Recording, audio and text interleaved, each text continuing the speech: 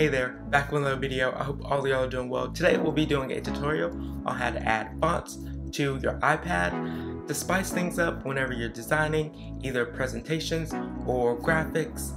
You can just add that font to your iPad and spice things up without using the stock fonts that come preloaded.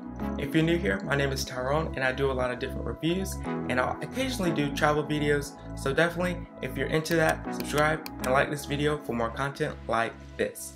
Let's get started. So we're going to add a font to the iPad and we'll be able to use it if we're in design for Adobe or Infinity Design, if we're using like PowerPoint or Keynote, any software that requires a font and we want a particular font compared to the stock fonts that's on an iPad, then this is the method that we'll use. So first we'll make sure that we have iFont downloaded.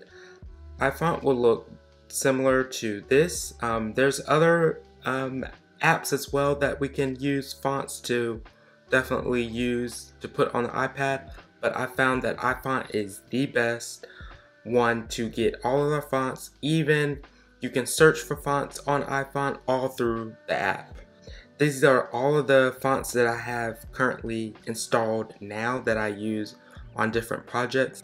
If we wanted to find a particular font, I usually use FontSpace, and that I really love their website and how you can find different fonts, whatever you desire.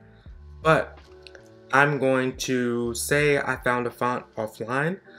A good font browser to have that has like really good, nice, free fonts is Pixel Surplus. So I'm going to do this font. I really like this font and it looks really good on different designs, and I definitely could use this particular font. So I am going to download this font and I can get the free version. This is totally free, and we'll check out, and then once that finishes, then it will give me an option to download. So basically whenever I download my fonts, if they're off of a website instead of iFont, I download them, and of course they will go to the files folder, which is basically like documents and different things that you have on a computer, but iPad has files. So once that downloads in files, I'll just make sure I know the name. I'll go back to iFont, and this is where you go to installer. This will be the main page that you have whenever you first open up the application. So to get a font that is from Safari and that you have, maybe you have a new font on a hard drive or SD card, import from all of that. So you'll just import here. You'll find the font, so that's my font name there. I'll go ahead and hit that and import. So it's going to import. So once that imports, that particular font is going to be the first font.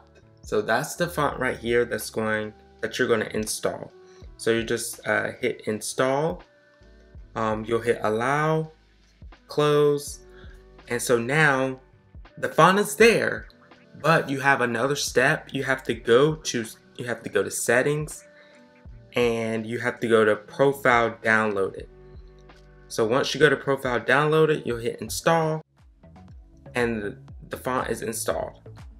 So now that font is there, and you're able to use that on your next design because it does not require you to restart your iPad or anything. So I've downloaded a lot of fonts from iFont.